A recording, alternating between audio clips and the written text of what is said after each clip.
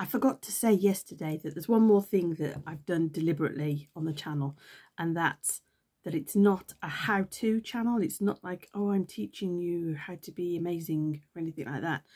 I did seek advice about the channel, and she was great, and she was saying, I don't really know what you're doing, and you'd be better if you were decided something that you were teaching, and then your channel will grow a lot faster and you'd reach monetization, and this is the way to do a business.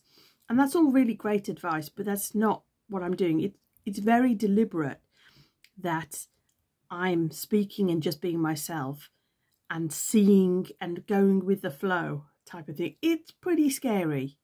I know today I was watching somebody else's video and they were just encouraging you to go with the flow. There was somebody much more experienced with YouTube and saying the baby stages are the times when you can experiment.